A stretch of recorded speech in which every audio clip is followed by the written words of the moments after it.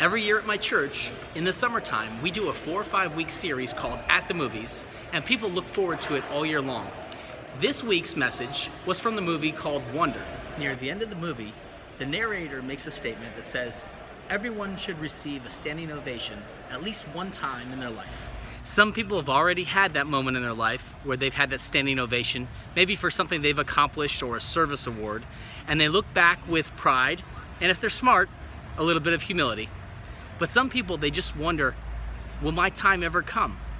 And I think about a story in my own life. My grandmother was 99 years old and passed away a couple years ago, and at the end of her service, the pastor, who's known her for over 40 years, said, I've only done this one time before, and this was for my father, but today your grandmother is standing in heaven, and Jesus is saying, well done, good and faithful servant. So will everyone in the congregation rise, and please help me by applauding Nellie Mae Larson for her years of service in the name of Jesus.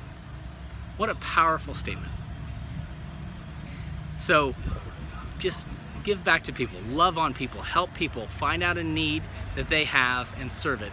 Get involved in people's lives, and one day, when it's your time to go, if not before, you'll receive a standing ovation. This is Andy Larson.